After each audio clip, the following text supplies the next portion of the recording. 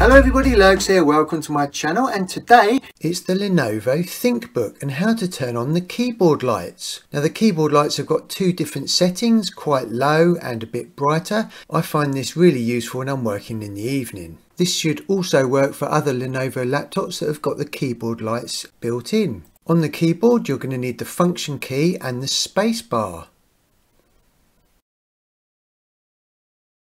Keep the function key pressed, then press the space bar. This activates the keyboard lights. If you keep pressing it, it alternates between off, medium and high setting. Great stuff. If you haven't got the light icon on your space bar, it means you haven't got the keyboard lights built in. So all you can do is have a cup of tea. Whilst I'm having a brew, there's a link above now about how to take multiple screenshots in Windows 10.